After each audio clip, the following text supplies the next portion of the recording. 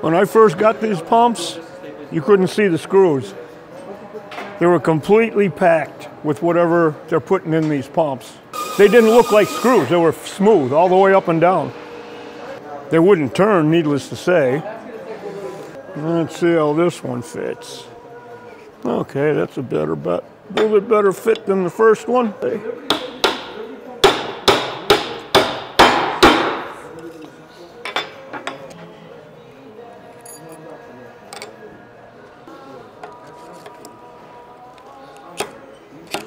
Okay, these were a Redi-strip.